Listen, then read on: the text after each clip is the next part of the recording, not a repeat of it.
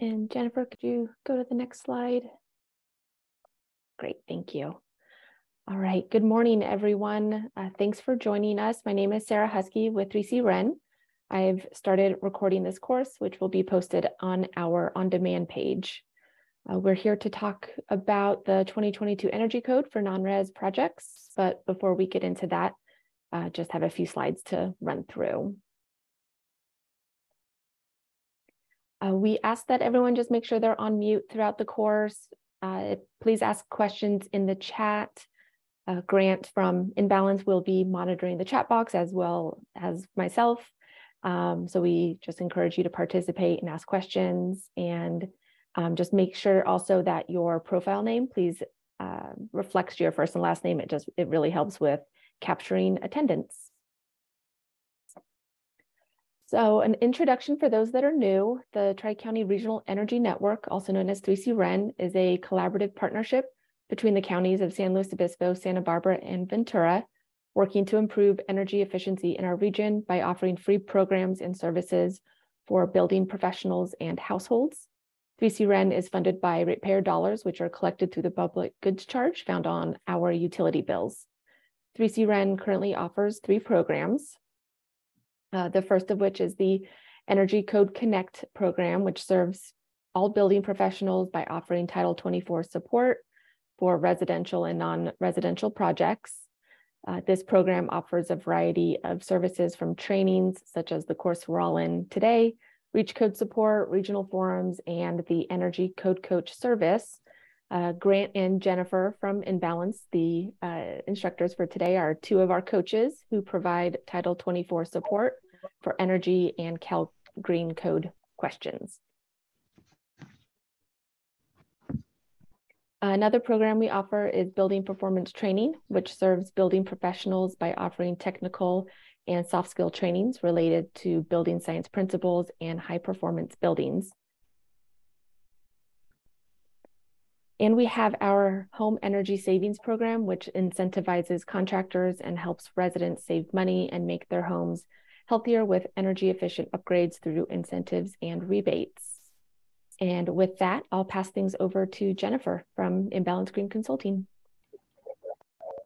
Hi, everybody. I'm here from Imbalance Green Consulting with 3C Ren, and Grant Murphy is joining me also from Imbalance Green Consulting. Feel free to put questions in the chat. Grant's going to monitor the chat and jump in as needed. If there's discussion or something relevant to a slide, put it in the chat and Grant can stop me and we can address that question while we're on that slide. And this course for today, Energy Code 2022 updates. So non-residential portion of the code is kind of the last one in this particular series. And I believe we'll be having recordings of these courses available if you missed any of those other events. And we're going to be kind of updating some of these for more specifically for folks that are involved with the ICC. Coming up, we'll start doing that this month and through the summer. Today, we're going to review some of the kind of high-level changes to the non-residential code, and we're going to take a look at some of the specific mandatory measures and touch on some of the performance and prescriptive changes, and then we'll touch a little bit on some of the highlights for the additions and alterations. The code has been reorganized from the 2019 to the 2022, so we're going to touch on how the whole code has been reorganized. Okay, California Energy Commission, just in case any of you are relatively new to the code, California Energy Commission, as part of Title 24, so Part 6, as the Energy Code is kind of reevaluated every 3 years. So it's on a triennial cycle, and we are now at January 1st, 2023 is now the 2022 code start date. And the big picture goals by the state for the 2022 code updates is really to encourage heat pump technology for space heating and water heating. It was to expand the PV, so solar energy, solar electric PV systems and battery storage standards that go with it, to also to strengthen outside air ventilation standards. And in the multifamily, single family projects was to require something we're calling electric ready. So it just makes it easier in the future for folks to change from maybe a gas-based appliance to an electric-based appliance and have that electric infrastructure already in place. Today, we're going to focus on mostly climate zones 4, 5, 6, 9, 16, that kind of area, because that is our 3C REN Tri-County region of Ventura, Santa Barbara, and San Luis Obispo counties. We're going to hit on, all the changes, but a couple examples and things will be specific to this region. And a great resource, of course, is going to be to log on to energy.ca.gov, and the link is going to be provided. You guys are going to get a copy of the slides, and this is where you can get the new energy standards that went into effect January 1st, but also if you're part of our Tri-County Regional Energy Network, our 3C REN has put these same documents in a really straightforward one place to find them, and that's in the resource library. And I think that's great, especially if you don't need to go through all the entire CEC's list of documents and other studies. But if you just want to get a hold of the main manuals, reference appendices, and the standards, you could go to our website here on 3C REN. Okay, so let's see. I think we're probably doing pretty good. If there's any questions or comments about that, let me know. Otherwise, I'm going to hit on how the Energy Code has been reorganized from the 2019 to the 2016. And briefly, under the 2019 code, and just in general, the Energy Code is divided up into certain sections that apply to all buildings. And then there was a big grouping of chapters that applied to high-rise residential, non-residential, hotel, motel, and other commercial occupancies. And then there was a section for low-rise residential or single-family residential occupancies, and those multifamily residential occupancies were 3 stories or less. That was in that section. And now, under the 2022 code, there's 3 new sections or chapters, and it basically pulls out the multifamily buildings from the non-residential section and from the residential section.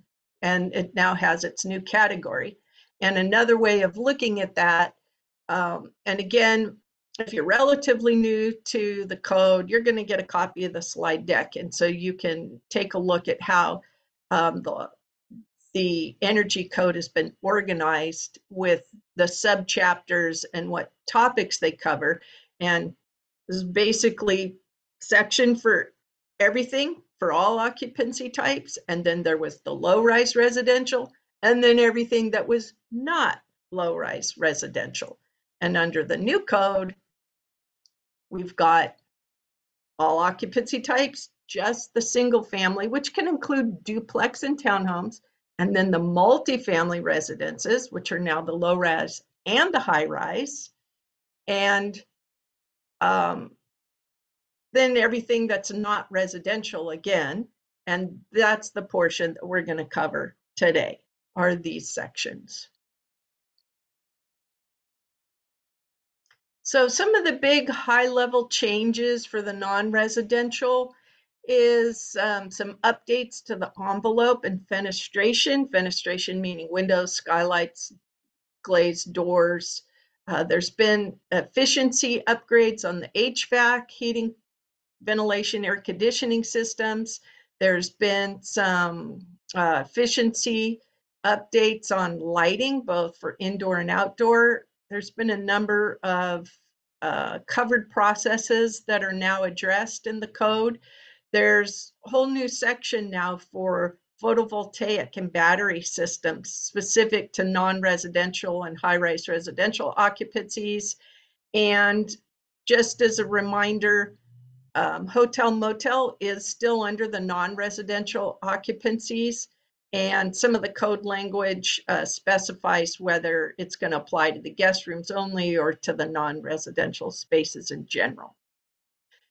Before we get into the actual code changes, I'd like to review a little bit of vocabulary, and you're going to hear us reference these terms. So mandatory requirements, that means the requirements are energy efficiency and measures that are applicable to all project types.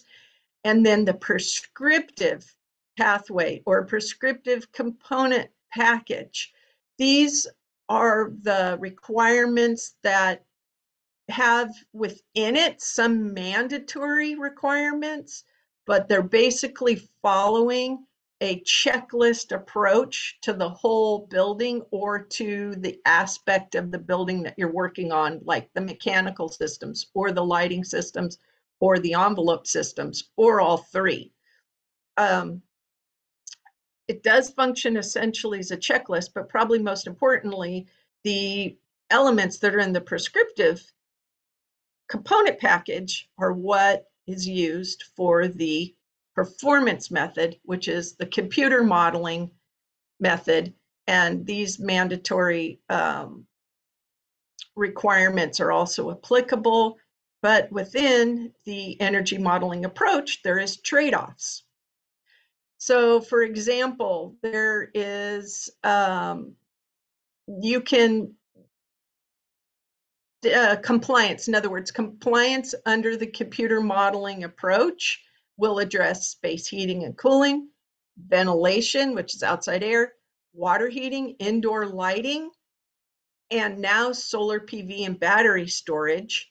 And these features can be traded off. So if you perform better in one area, you may be able to use that as a credit, and maybe your project doesn't perform quite as well or meet that prescriptive requirement, which is a baseline in another aspect of the building. I think it's important to point out that when it does come to the solar, electric, and or battery systems, there are some specific requirements for it. And if you are involved with a project that could benefit from community shared solar electric or a community battery system, you should go in and read the sections applicable to it and look to see if your project could comply with these standards by participating with community shared solar electric.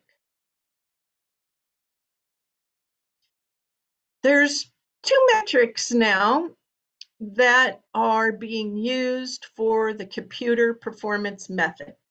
So if you're an architect and you're receiving your Title 24 performance documentation from your consultants, you're now going to be looking at a couple of different metrics to see if that building passes. Maybe as the architect, you just want to know it passes, but your consultants are at least going to be looking at, okay, is it passing with what's called TDV, which is kind of the metric we were used to, and that's based on what time of day that energy is being used.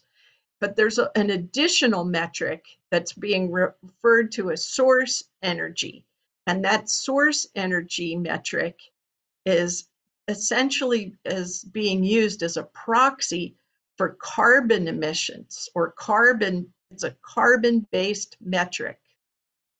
So with these two metrics, we're going to have our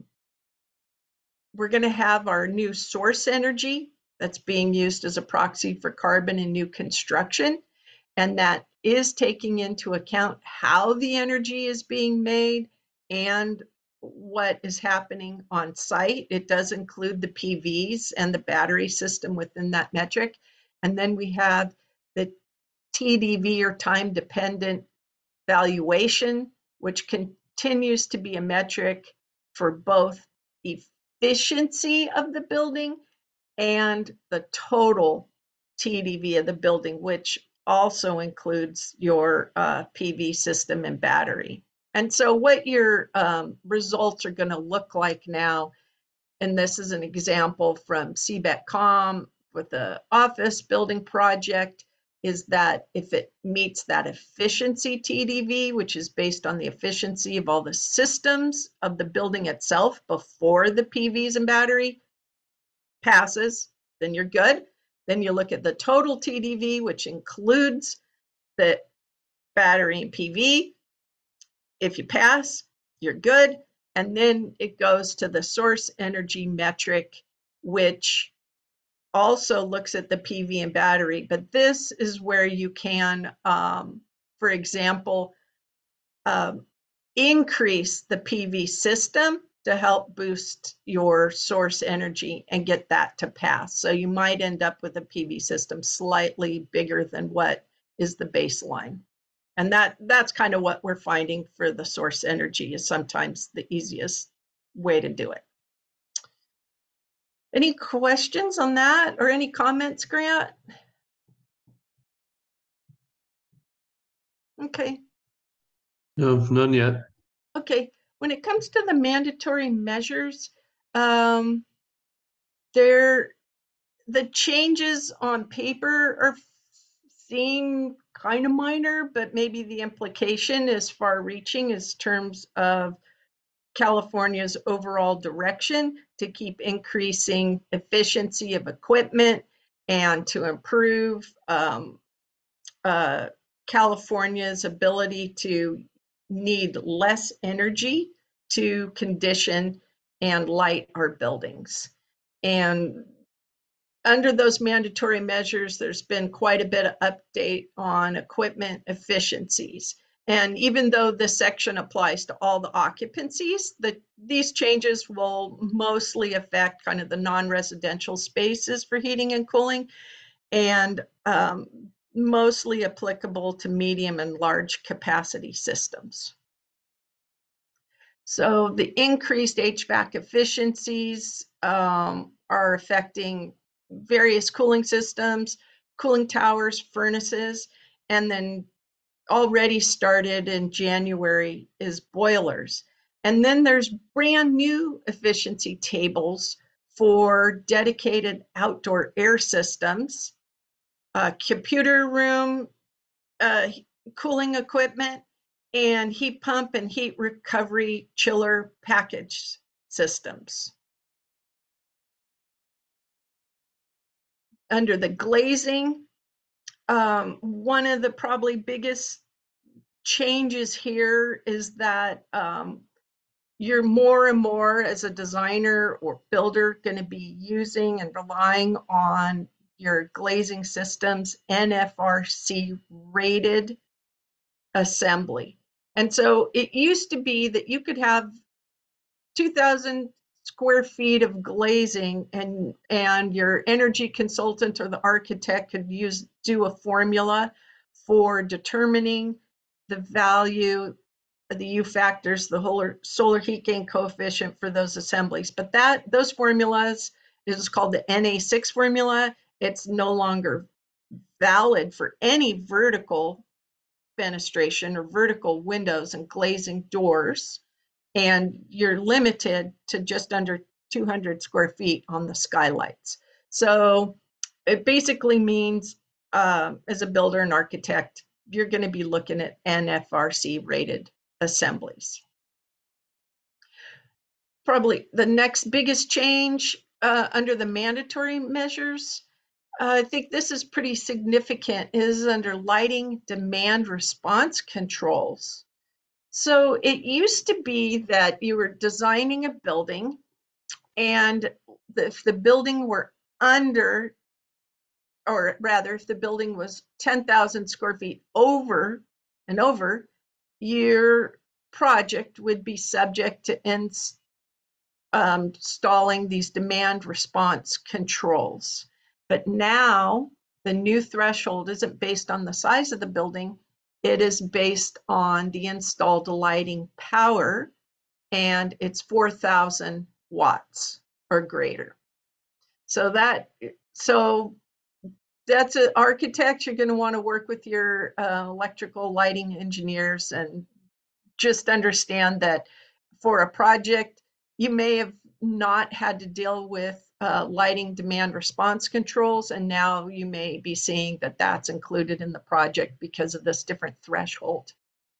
And then there are receptacles that also must be connected to the demand response system if the building is required to have demand controlled lighting. And then, of course, that doesn't apply to health or safety situations where that's not going to work for obvious reasons. You don't want everything to turn off if there's an emergency. Okay. And probably the other biggest takeaway is that the demand control response shall now reduce the lighting power by 15% or greater.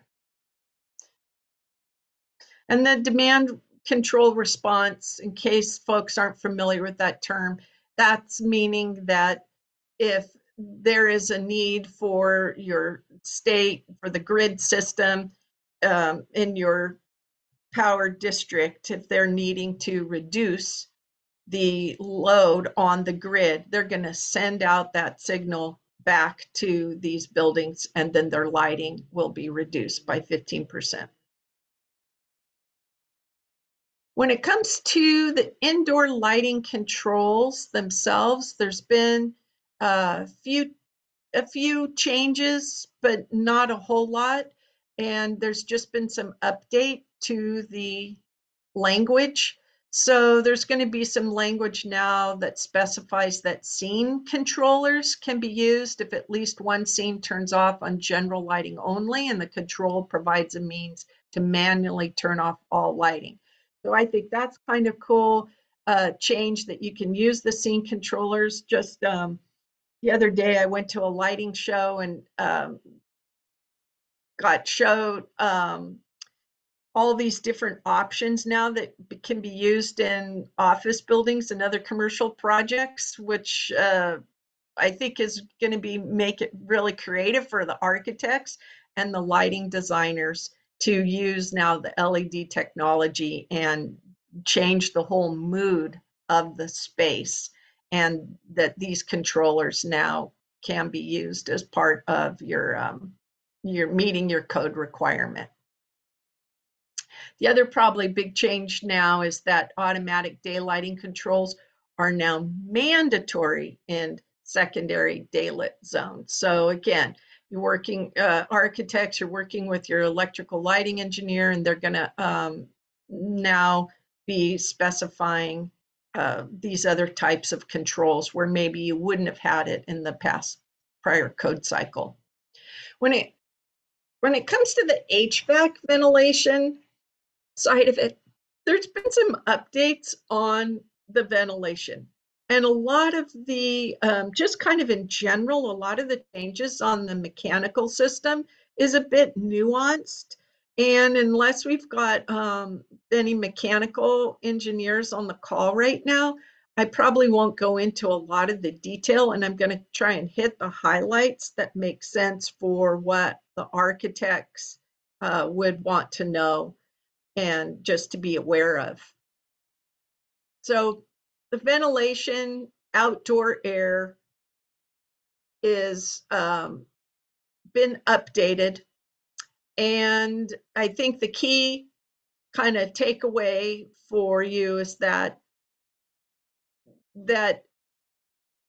it may come up with your mechanical engineer is that a lot of this testing that's going to be done for making sure that your system is capable of maintaining the right amount of outside air was usually just reserved for constant volume systems, but now that requirement is going to be applied to variable air volume systems.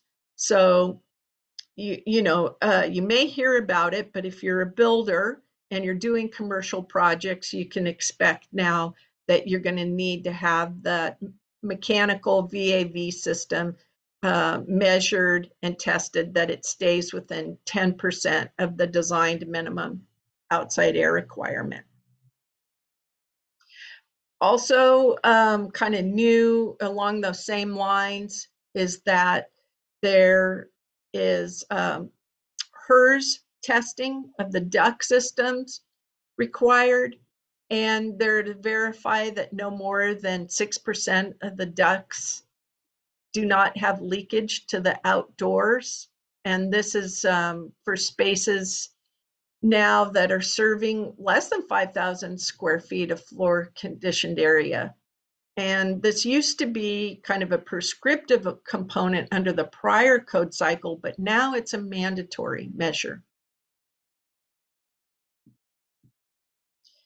For process boilers, compressed air, steam traps, there's been some new language that is specific to these systems. I know in a lot of our areas, we're not dealing with a lot of this equipment, but if you are, you should take a look at the section 120.6 in the code and just kind of update yourself with what's now required. But the big key takeaway is that the energy code is trying to address cost-effective ways to prevent energy loss, unnecessary energy loss from boilers and the potentially non-functional steam traps and other failed compressed air systems. A good friend of mine works on these type of systems at one of the hospitals nearby, and he had commented that these steam traps were something that they constantly were having to go in and test and be able to replace. So in a lot of ways, it makes sense now that it makes it into the mandatory measures for the new code change. But again, these are pretty big systems, and there's not a whole lot of them in our area. For computer rooms, which there will be lots of computer rooms in our Tri-County region. For spaces that have a 20 watt per square foot of connected power density, there are new HVAC controls and efficiencies that must be met.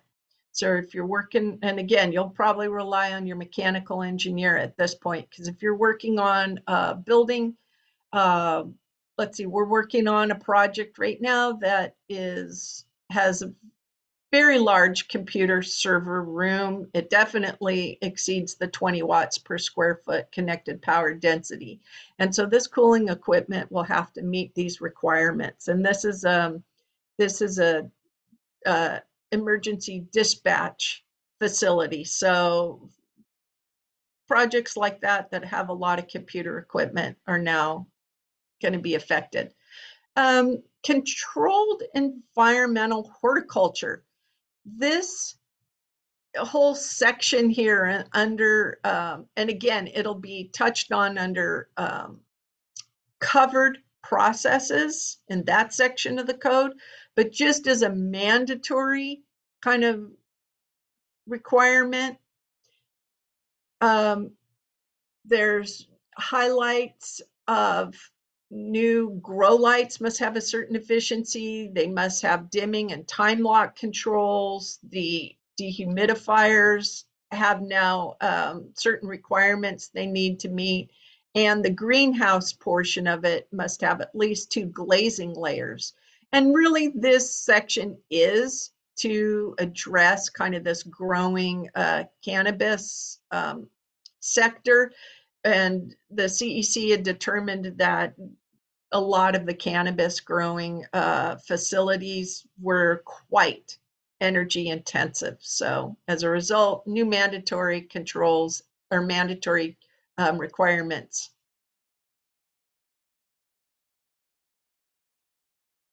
So when it comes to new construction, there are prescriptive requirements and performance requirements. And there's been some minor changes to envelope lighting, service hot water, but there's been a couple of major changes to space conditioning and solar electric. Also, I would also add that one major change is the envelope assembly for metal stud walls. So we'll hit on that next. The code section 140 is organized, generally speaking, the first subsection of it just talks about the general requirements. Then there's a little bit of discussion on the performance approach, which we had already hit on with the new source metric and the TDV efficiency and total metric. And then the code goes into kind of the prescriptive approach and those requirements. And then after that, the code, it's organized into your building envelope, your conditioning systems, water heating systems, indoor lighting, outdoor lighting signs. The covered process, which we mentioned before, was kind of either computers or cannabis. And then the photovoltaic and battery storage systems. I'm going to kind of hit on a few of these highlights, and let me know if there's any questions or comments or any projects you've worked on that you're wondering about. When it comes to the roofing products, there's been some changes based on climate zone. So if you're working on a project prescriptively for the envelope, kind of the main takeaway is for climate zones 2 and 4 through 16. There's some new requirements for steep slope roof and roofing products. And here we're talking about the solar reflectance index, SRI. And for climate zones 6, 7, and 8, which is definitely in our Tri-County region, there's new requirements for low slope trade-off for age solar reflectance. It's nuanced, and it's basically saying, the change is basically saying that the roofs need to be a little bit more reflective. So reject a little bit more heat. And what I recommend is that if you're going to comply with the code prescriptively, the architects, you just go into this section of the code and kind of look up what that value is going to be based on now your building framing type and the climate zone. So it does change based on your building framing type. Grant, anything you want to add on that? We just kind of went through that around and around the project. Yeah. We did have a question from Kevin. He was asking how it affects our clay tile roofs. How it affects the clay tile roof. Meaning,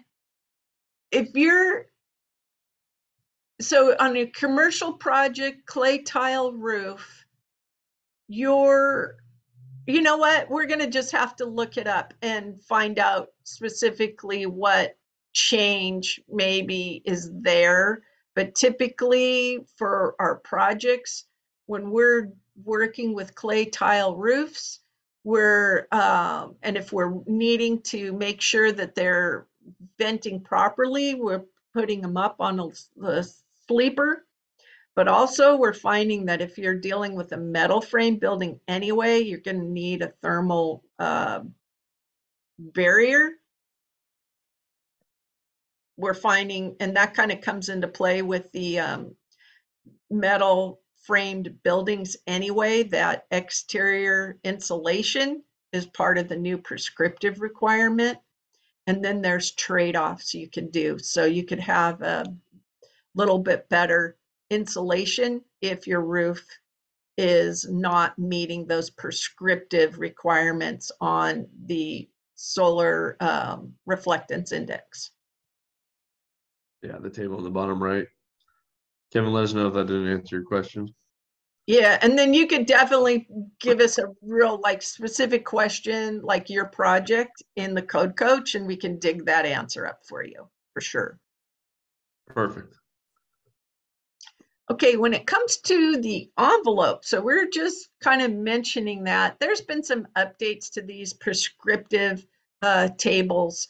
And this, the table is kind of set up by climate zone. This hasn't, the format hasn't changed much, but there's been a few changes, and I went ahead and showed you the table that shows the 2019 code with the line crossed out and then the new code underlined. And probably the biggest change really is on the metal framed walls, where each of those U factors has gotten lower, which means lower's better, lower means more insulation.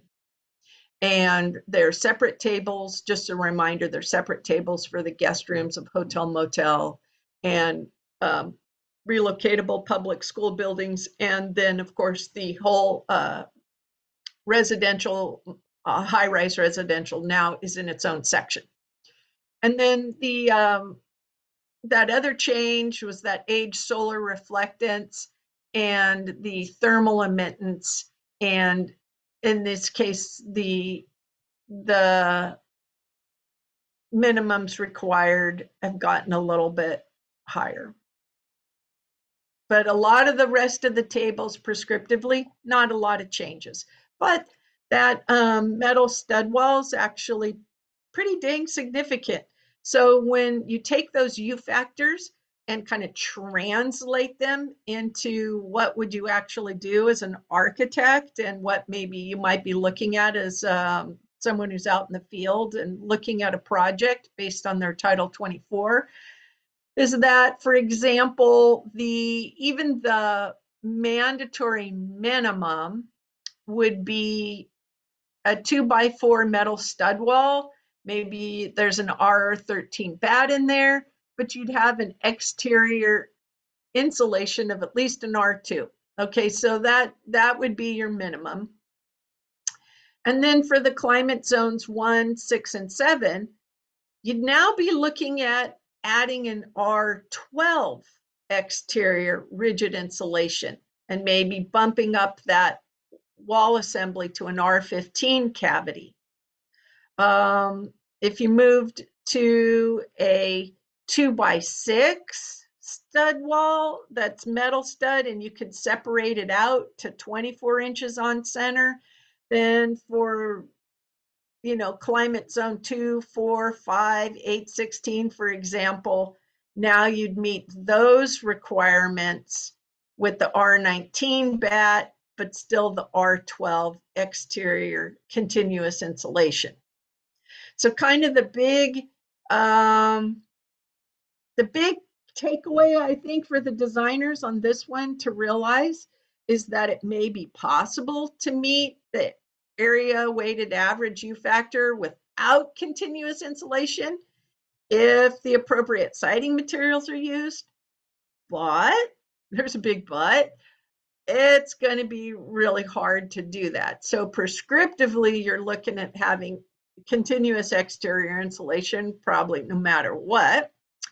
And then performance, since this is being used as the baseline, the performance method most likely will still need the exterior rigid insulation, because even though you can do trade-offs, the prescriptive efficiency of your mechanical system and your lighting system has also gotten more efficient. So there just isn't going to be a lot of places to do trade-offs with on the efficiency, in the efficiency TDV metric. So so that's where this comes into play, that you gotta meet that requirement. That's probably the biggest change to the envelope on the non-res standards right there. And then when it comes to the glass, the vertical fenestration, the windows and doors, it's just been reorganized.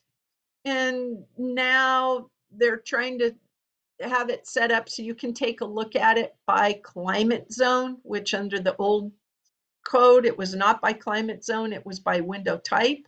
Now they're giving it to you by climate zone and by window type.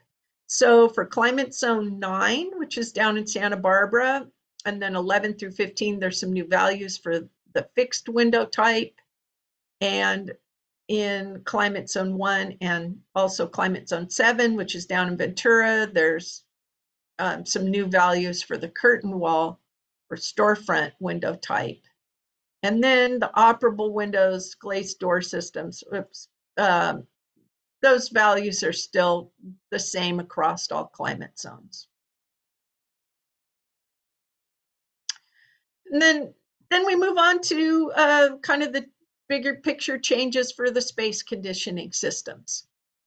And the main takeaway here is that where the CEC, where the case studies were demonstrated cost effectiveness, the new baseline is a heat pump. And where that's true, and again, it's dependent on occupancy type and then climate zone type. So for example, if, the first bullet point, if you're in a school building space, climate zones 2 through 15, heat pump is now your new prescriptive requirement or your baseline. But if you're in climate zone 1 through 16, it's a dual fuel heat pump. And by dual fuel, it means you'd still have a gas furnace in there, and you would have the heat pump that has the ability to kick in when the outdoor temperatures, when everything is right for that heat pump to run very efficiently, the heat pump's going to be operating. And then when that isn't the case, then the gas furnace portion of that system will kick in. And I just got done working with a client outside of California, but the concept is still the same because they're just north of California in Oregon. And the person installing these systems said they're getting a lot of traction with the dual fuel heat pump in those colder climates in Northern California and Oregon. So, and then the same kind of thing is followed through for the retail, grocery building, office, financial, library spaces, et cetera. Depending on the climate zone, you're going to have a heat pump. And then for office spaces within warehouses, all the climate zones are going to be a heat pump. And then there is some exceptions, and that's where systems utilize recovered heat for the space heating. And you'll have to look at that topic by topic.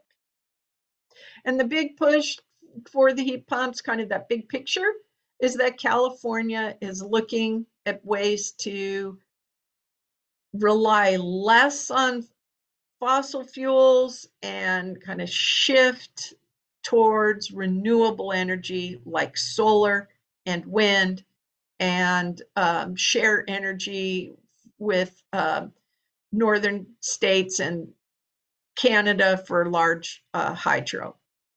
That's kind of the big picture. So when it comes down to now these prescriptive changes on the heating and cooling system, the code looks different than how it did in the sense that there are now tables, and this is just an excerpt of the table, but there are tables that really detail out how is this fan system being used. In other words, is it a supply system for spaces serving more than an area 6 floors away? Or is it a fan system that also has MERV 13 to MERV 16 filters upstream of the thermal conditioning equipment, et cetera, et cetera. And so those items continue on down the list. And then you have to know, is this a VAV system less than 5,000 CFM? That means cubic feet per minute of airflow coming through that space. Is it higher? Et cetera, et cetera. So really, the architects on the call, I think you just know that, okay, this is the kind of stuff your mechanical engineer is going to work with. And they would look up the system types and then meet these now fan power budget requirements. And what we're noticing is that the fans are a big deal in the performance compliance method, because now all the fans in our system these things are being used as the baseline. I think the other kind of thing to note is that it addresses now fans that are 1 kilowatt or larger.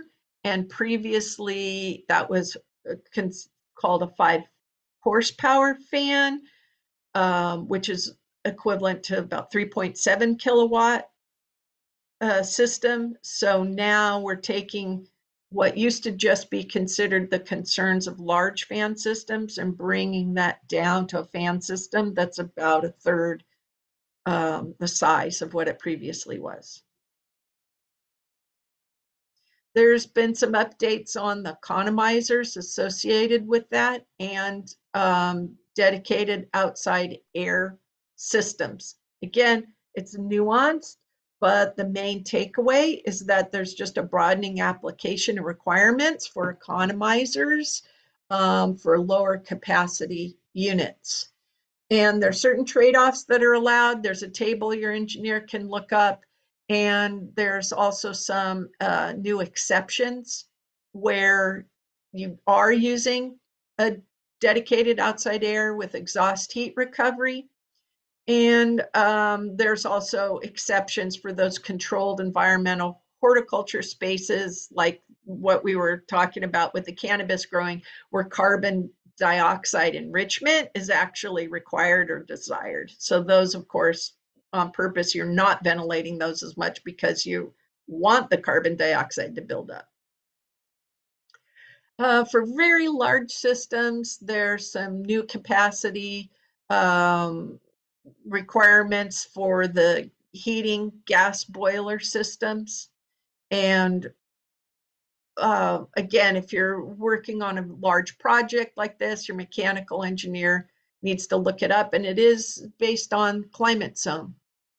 And a lot of our climate zones are we have 4, 5, and 6, so it'll be affected by this.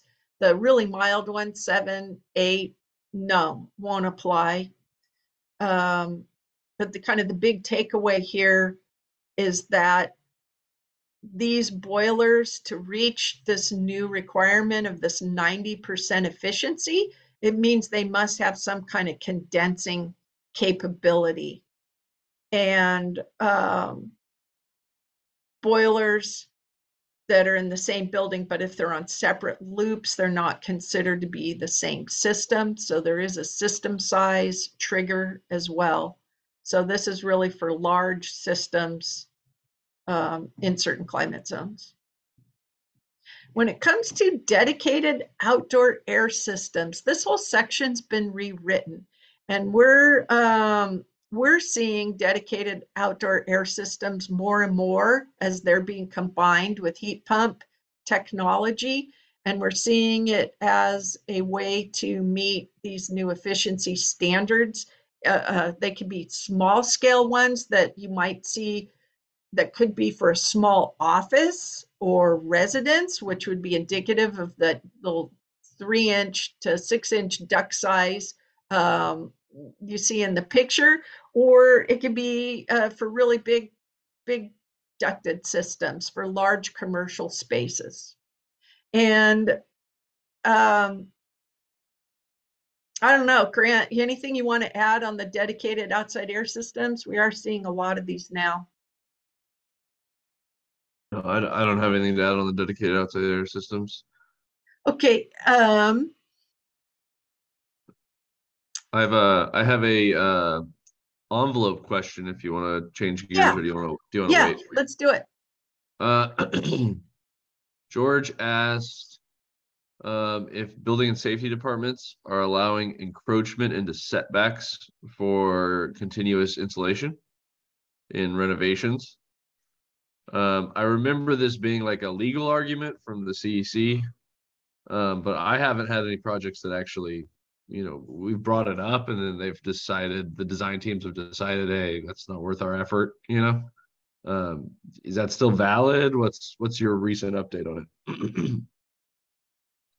Um, I don't have anything, unfortunately. I wish I had something more to add. I don't right now because, like you, I mean, the last couple of projects we worked on where it came up, the design team just decided to mitigate away from needing the exterior insulation in the couple of places that it was required. And I remember on one multifamily project, it just was a portion of one of the walls, and they just said, okay, forget it. And we did performance method, and they were able to not need it.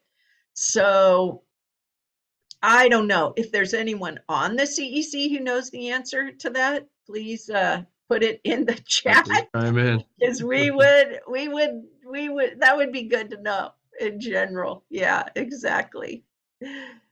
Um, oh, Ed said he has a jurisdiction that allowed it into the setback. It was in the county up north, though, not in 3C Ren territory. Yeah, and one of one of the other projects we worked on, the issue for it was that they had gone through all these planning and building approvals already.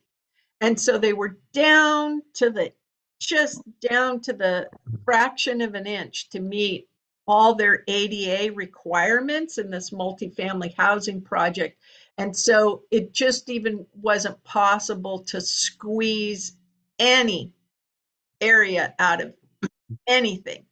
And so they kind of went around, and that's where they decided, okay, just this one wall on the one side that was a short wall, they'll just take it off because it wasn't worth it. So Yeah. I George think, followed up and he said, if they don't allow the encroachment, how do you mitigate it? Performance method, correct. That would be the way to mitigate it.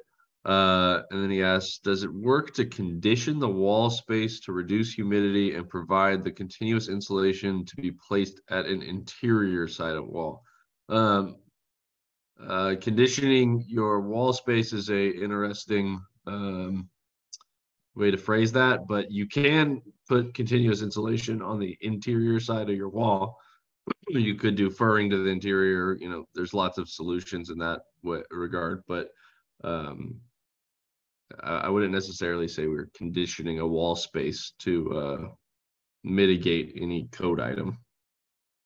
yeah, and in the case of the ADA compliance, so accessibility compliance, that other project that we looked at that too, and it just they weren't able to make it work. Yeah. I had one from Kevin that asked, are air barriers now required in the SB zone? Air barriers are required across all the zones now. I think that's going to come up next, Okay, or in a great. couple slides. And by SB, do you mean Santa Barbara areas? Or I assume so. Kevin, yes, he said yes. okay, yeah, Great, and it's now, coming up. So yeah, it's thanks, Jennifer. okay. So anyways, okay, updates on the dedicated outdoor air systems. Let's see. This is a quick, let's see, I gotta skip this slide. It's a picture. Okay, there we go. I wasn't, somehow I forgot to get rid of that slide out of the slide deck. So sorry about that. Okay, so to give you an idea of what this heat recovery ventilation system looks like. And this is the kind of thing that's now we're looking at as being part of these prescriptive changes. And if you're not familiar with this as a technology, basically what they're one way to do it is to have a thin membrane, kind of multi-channel pathway that allows air coming out of the building. And in this case, in this diagram, let's say there's warm air inside the building because we're in heating mode. That warm air, as it's exhausted out of the building, it's going to run past in outside air that's cold, and they're going to cross paths without touching each other, but they're going to transfer the heat. So in other words, the exhaust air cools off, but the incoming air is tempered. And so now it's the fresh outside air is pre-warmed, so it's not a blast of cold air. So this kind of heat recovery is being used on those dedicated outdoor air systems, so that the introduction of fresh outside air isn't just super cold when it comes into the building or super hot when it comes into the building. This whole section on the dedicated outdoor air system is basically meant to eliminate extra energy waste. And there are certain requirements for it about how it shall cycle off any zone heating equipment fans when there's no call for heating or cooling in the zone, for example. And then there's certain fan requirements based on, the input power. So there's new tables for this. Again, it's kind of nuanced. Just going to highlight that those tables exist. So if you're on the mechanical engineering side of it, you're going to want to go into these tables and take a look and see what's changed. And it is based on outdoor airflow at full design capacity and the percentage of the outside air that's introduced.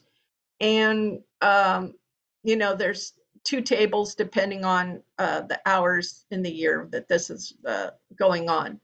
So also with this new section, there's discussion on the sensible energy recovery ratio, and it needs to be at least 60% or an enthalpy recovery ratio of at least 50%, and it's based on the AHRI conditions. What I'm noticing is that now, like Daikin, this one, and other brands, for example, are on, computer. What's that? Did someone ask a question? Okay. Okay, sorry about that.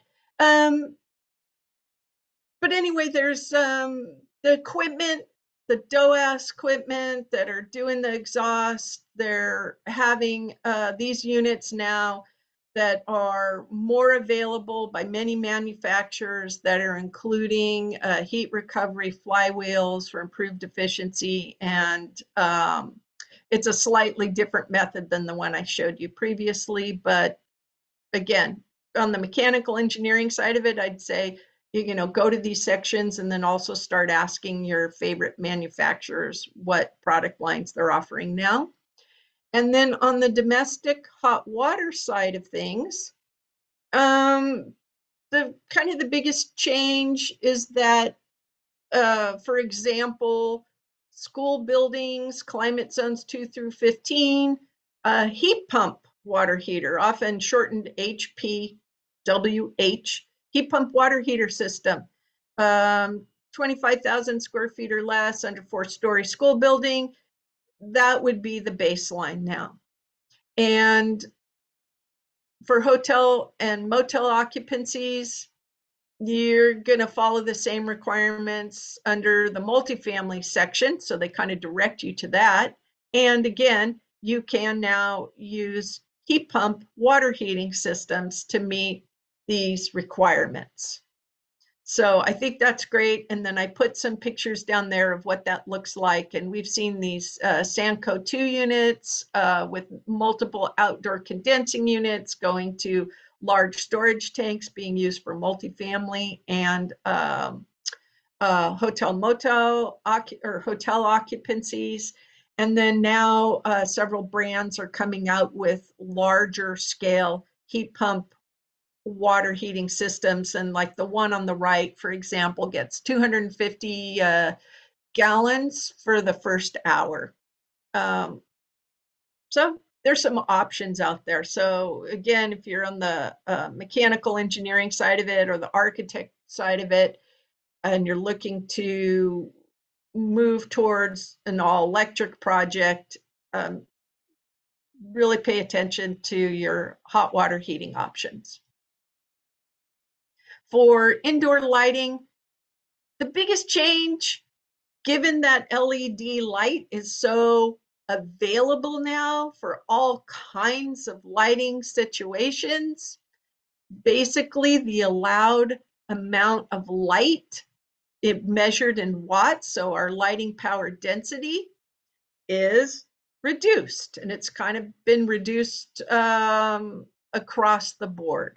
So this is where I think as an architect, you're going to have more options for working with lighting designers to do more creative things because of the lights available now that are in lower wattages because of LED technology. And then your electrical lighting engineer will need to just follow these new prescriptive measures. The other thing is there was a sweet spot under the old code for a little while where the LED lighting technology was there, but the code allowable amount of watts, the power density was fairly high. So you can get a pretty good credit there and use it as a trade-off under the computer method for other things. So it just gives you heads up, the designers, a lot of the ways it was used was to get rid of exterior rigid insulation, for example. But now with the indoor lighting, load power density kind of matching the technology much closer, you may not get that trade-off. So we're really seeing a push now where the architects are have to kind of like quote unquote sort of pull their weight on the envelope when they're doing a project under the performance method. On the outdoor lighting, again, this is mostly going to be up to your, electrical lighting engineer. But a couple of things that I think are interesting from the outdoor lighting perspective is that we now have these two categories of urban, where it's an urbanized area and an urban cluster. And those are based on the 2010 census and the Census Bureau's definitions under the 2010. And the reason I'm mentioning 2010 like multiple times, I don't know if folks paid any attention, but under the census for 2020, it was kind of a big deal because the definitions got changed and how it's categorized. So to be clear, when you're working on the Energy Code of California, it's the 2010 census and these definitions. And you'll have to use these maps if you're not sure if your project is considered an urban cluster or an urbanized area. And that affects like how much light you can have on the exterior is based on whether it falls in rural, urban cluster, urbanized area. And then little bonus like security cameras, there's now a budget for those in applications where you do have an illuminated general hardscape. The covered processes for the computer rooms, it's just here's an example of the table. If you know you're working on a project with computer rooms, your you know, your mechanical engineer working with your the computer tech folks for that building, they're going to need to determine what the power density is for that space, and then look up what needs to be the efficiency, the COP, the coefficient of performance, based on climate zone. So there's just been a big move on a lot of this stuff to really look at what makes sense, what's cost effective for a particular climate zone. And again, there's new tables also for the UPSs for the uninterrupted power supply for those computer rooms. It's nuanced, you're going to want to look that up. And then when we come here to our photovoltaic requirements, it's now prescriptive requirement, meaning it's also going to show up in your performance method. But this prescriptive requirement is not only based on climate zone, it's also based on the occupancy type. And that there's going to be a formula that you would follow to determine how much PV you need. And it's possible in some cases that you do this formula for how much PV you need based on the conditioned floor area of your building or your occupancy type. And it's, if that ends up being a very large system, you can also look at your solar roof area and take that and multiply it times 14 watts per square foot to determine the wattage of the solar system. And you pick whichever one is the smaller. You do have to, it's additive if it's a mixed occupancy group, for example. And that solar access roof area, this is to be determined by taking a look at the roof and figuring out how much of that roof will have over 70% of the annual solar insolation or solar access. And that's what you use. And you can use the roof on your covered parking spaces, carports, or any other newly constructed structure on site that's capable of supporting a PV system. And I just ran through an example here for you, and this is mostly for the architects, just to get kind of a rough idea of how you start designing your project so that you're going to have some idea and enough space for where you're going to put the PV system. So you really do want to, I think, as a designer, be more proactive and just run some quick numbers. And in this example, I'm not looking at the high-rise residential tower on the right. That already had its own PV, will have its own PV calculation, but just the PVs for the two-story portion on the left in this project. And there's restaurant space, retail space, office, unleased space. And I had already calculated that there was a solar roof area that was going to be fully in sun. It was like 4,500 square feet. So using the tables in that previous chart, you know, I calculated it, then it came out with 33 kilowatts of space. Or you can do the 14 watts per the roof area, divide by 1,000 to get kilowatts, and it's 63 kilowatts. Okay, so we go with the 33 kilowatt DC size in this example. And you're going to get a copy of the slide. So if this is useful to the architects, this part isn't really in, it's the formula's in the code, but I put this in here for the architects so they can start to understand how that formula would be used. So it's practical for them. And so, for example, if you know that you're going to have that 33,000 watt size or 33 kilowatt size, you could look up a commercial PV panel and take a look at the nominal power in watts and take that size, divide it by that nominal power in watts. And in this case, it says we need 70.2 panels. Okay, we'll call it round up. We call it 71 panels. And you're going to be able to also get the dimensions of that panel. And as an average, I would allow like a 1/2 inch in between the panel. So I would just add 1 inch to that panel. So as an architect, you can just start to lay out these panels and get an idea of how much space you need. And this is just kind of a rule of thumb to make sure you're moving in the right direction for that. Battery storage systems. At this point, you can run the formulas, and it's similar idea that it's based on occupancy type, and it's additive if you have more than one occupancy type, but there's 2 formulas you would follow, and it's going to tell you what size battery storage system you need.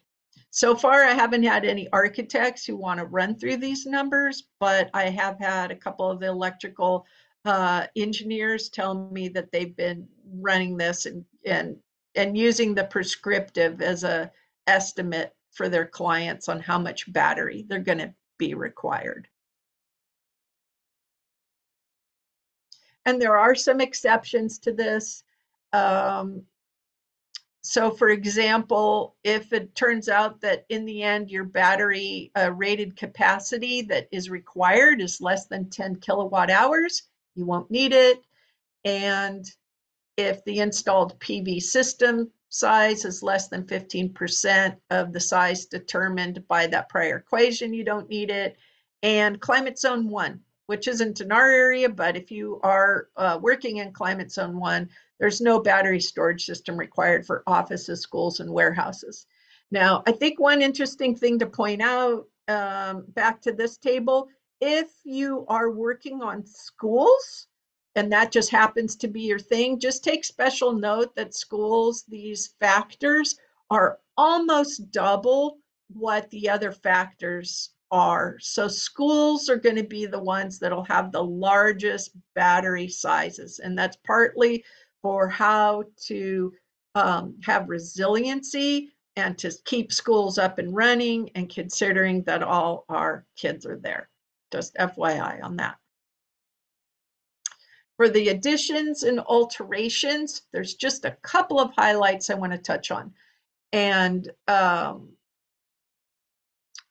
the most of the alterations, you're going to take a look at this and go into this whole chapter of section 141 and 141 and take a look at it. Usually alterations, additions are kind of nuanced, but I think that the 2022 non-residential multifamily compliance manual did a really good job of having numerous alteration scenarios with the potential cost-effective solutions and considerations.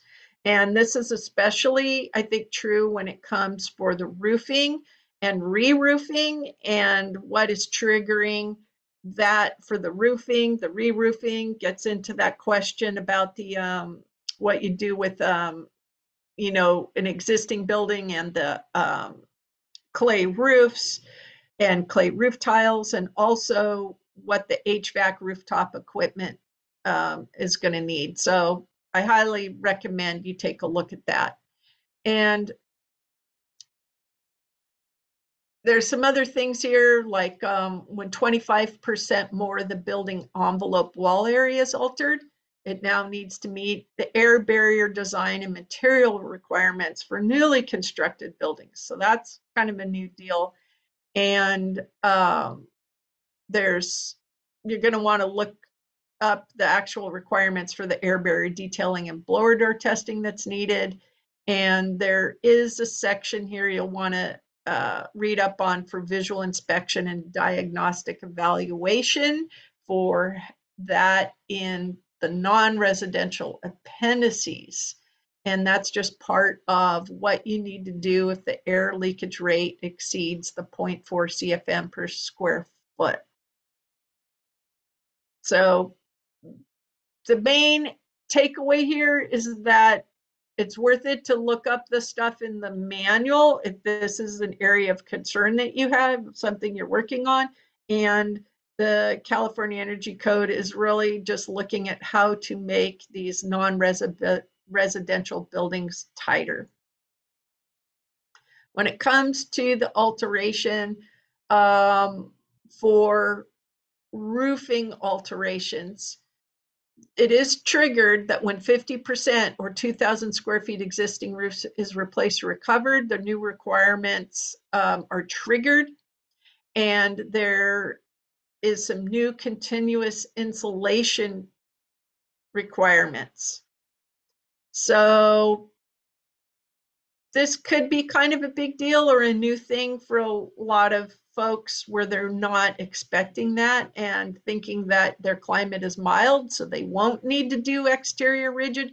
But when this is triggered, you're looking at least an R10 above roof deck to meet these requirements. So it's higher than it was in the past. Also, for the additions and alterations, for the HVAC equipment alterations, there's new fan power allowances that you would follow. It's a little bit different. This is just an excerpt from the table in section 141.0. And this is when you're replacing the space conditioning system. And then there's some new triggers for duct alterations. And a duct is considered new if you're replacing 75% of that duct system, and that does include like the ducts themselves, the connectors, and all the other components that go into that system. So 75% of it's being replaced. Okay, then you're going to have to seal that on that duct system and have it HERS tested to less than 6% leakage. And if it's just a duct extension on your constant volume, single zone systems, and it's serving less than 5,000 square feet, it also has to be sealed and HERS tested to less than 15%. So they're trying to mirror a bit of the prescriptive requirements under new construction, but it's a little nuanced. So if you know you're working on an alteration, you're going to want to just come in and read the section that's specific to the type of alteration that you're doing in section 141, or call your code coach to help you out on that. And for the water heating alterations, it's basically saying for your service water heating, they shall meet all the requirements of section 140.5 A and B, which means they're sending you back to the prescriptive requirements for new construction when you're replacing that water heating system. Okay, so and as a reminder, these are the prescriptive changes, which means these are the ones that are going to be the baseline, and you can still show your additions and alterations via the performance model and engage in trade-offs with some of these things and play around with that. And then last but not least, as a reminder, the non-residential energy code is fairly nuanced, and it's going to be very specific now to the either type of equipment, the type of work you're doing, whether it's going to be in the mechanical systems for heating and cooling space, or ventilation, or hot water, PVs, batteries, whether it's additions, alterations. Each of those sections deserves its own multi-hours class to actually go through it. It's quite entailed, but this class was to just give you kind of that big picture overview of some of the main things that are changing to give you a heads up of where to be aware that things might be different that could impact your design or what you're doing in your jurisdiction. And 3C Ren offers the Code Coach service. Grant and I are both code coaches, and you can get a hold of us through 3C Ren or 3c-ren.org and go to the Energy Code Coach section, and then from there navigate to ask your questions. And I am going to let Sarah tell us a little bit more about upcoming classes, and then we've got some time to answer questions, and Grant and I are available. You guys can unmute or raise your hand or put something in the chat, and then we can address any questions you have for the remainder of the time. Yeah, thanks, Jennifer. So just in closing, there's continuing education units available for today's class, both AIA and ICC. Feel free to send me an email if you need to provide your numbers for credit. And then the slides and the recording will be provided in an email. It'll be sent out probably tomorrow. There's also a survey. If you could take that, it really helps us kind of gauge current and future courses. Along those same lines, I'll just go ahead and launch a really quick poll through Zoom just for some additional feedback. It really helps us out.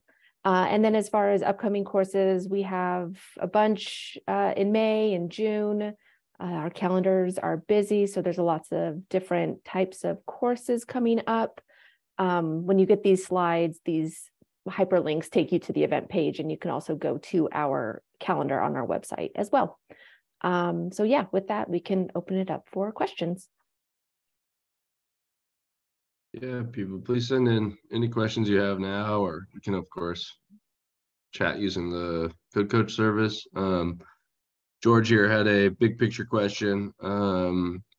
He was wondering about the unintended implications of these new rules on the waste management side, saying that electrical and other building components wear out, and utilizing materials such as adobe, clay, straw, what excuse me, why aren't we using that, I assume, is his question, or is an alternative. I know the waste management side is being handled a little bit in Cal Green, but it really isn't part of what the energy code is targeting. And those alternative design and construction materials are still valid, although they're not common. And the energy code does account for them if you want to use them. But like I said, it's just not a common building material these days in the mass construction industry.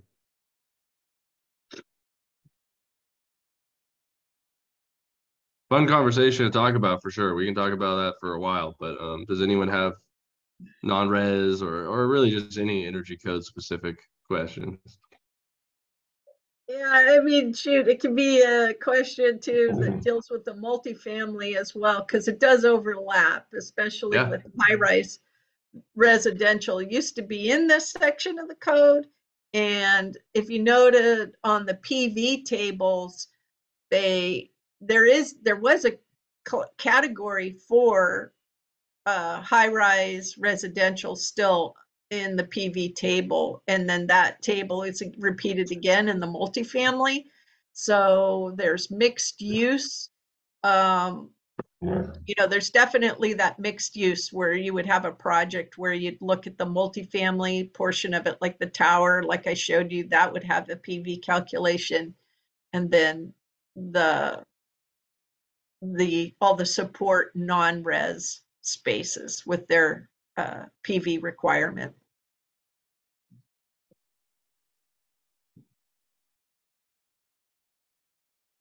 Yeah, California in general is really moving towards how to reduce the impact of producing electricity via fossil fuels. And so even though California, our energy grid is a lot cleaner, and we've kind of hit, according to CEC, we've hit this tipping point where 59–60% of our energy is from renewable sources.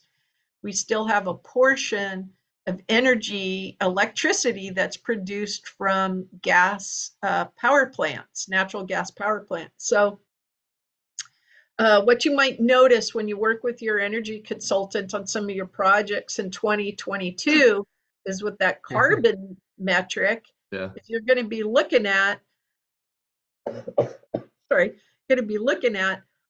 oh no, my building seems to be energy efficient enough with the TDV, and I've got the right amount of PVs on my building per the total TDV, and now I don't have a compliant building because my carbon emissions isn't what it's supposed to be. And that's where additional battery storage could take care of that, or additional PVs with battery storage could take care of that portion of it, because now you're depending more on that self-utilization of your own energy that you've stored and not dependent on these gas electric peaker plants that run when the sun isn't shining, essentially. George followed up with that and offered up his solution. I think you're touching on the upcoming carbon code. That stuff is super relevant to what he's asking. How do we account for this other side of it? He mentioned commissioning. We're still working on getting fundamental commissioning, which is part of the current code and required for new construction buildings over 10,000 square feet to be enforced. So the idea of commissioning based real performance verification that you mentioned, it would be a difficult ask considering where the commissioning is at currently.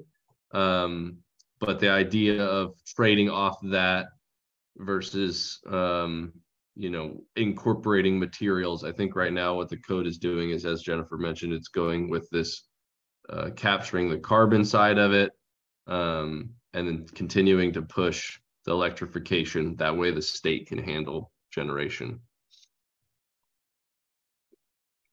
Yeah, and I would just say, if you're a designer on the call, architect on the call, or any of the consultants too, I think it's going to be interesting to look at that performance method and just see what you can push and pull to deal with that carbon proxy. That's going to be kind of new for a lot of us.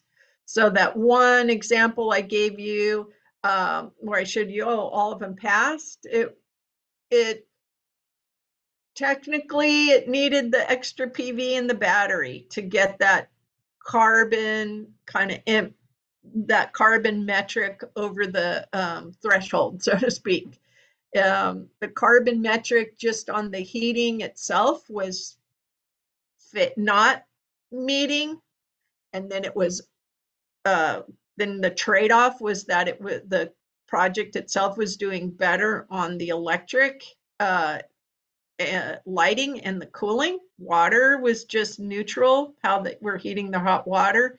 So if I were working on that office building, there's probably not a lot I could do on the hot water heating, just because an office building doesn't need a lot of hot water. So the obvious solution on that one was to say, okay, you might need more battery storage and PV. And Jennifer, also George was bringing up materials currently are not incorporated as part of this, right? So like actually your building assembly, the carbon based or the efficiency basis on a actual energy intensity of the material is not part of the energy code. Now, isn't Jennifer, you want to talk about the carbon code a little bit? I mean, it's interesting. Yeah, it's changing. Okay, so that was a moving target. And there is going to be concrete's like the biggest Mhm. the biggest carbon emitter that's being looked at currently, being considered by California. And Andy, she was, who also is one of our co-instructors, she was just telling me that so it's changed again. Like the California hasn't settled in exactly on if they're going to do it like a building that's 50,000 square feet or bigger.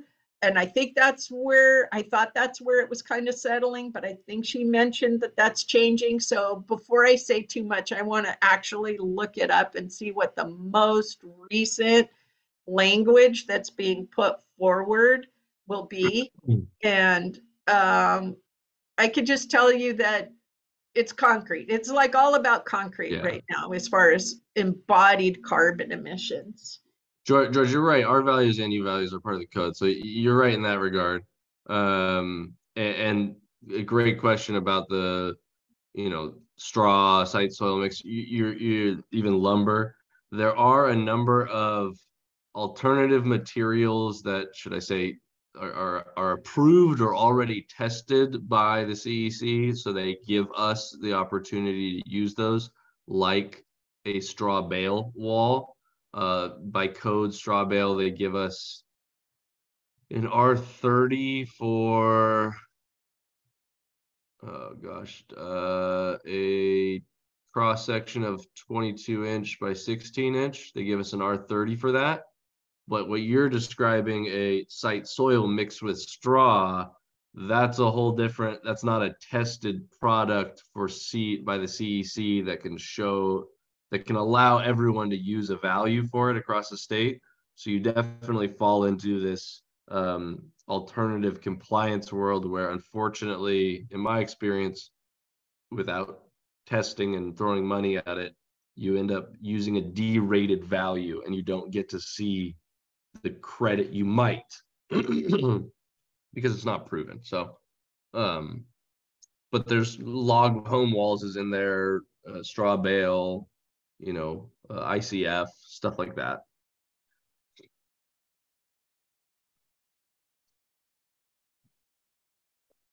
All right. Yeah. Well, great conversation and questions. Thank you all for staying a few minutes after 11. But we'll go ahead and end it here. And again, the recording and slides will be sent to your email. And if there's any follow-up questions, please feel free to reach out with our Energy Code Coach service. And Grant or Jennifer will be in touch. And with that, we'll go ahead and end it. Thank you all. Thanks, everyone. Thanks, everyone.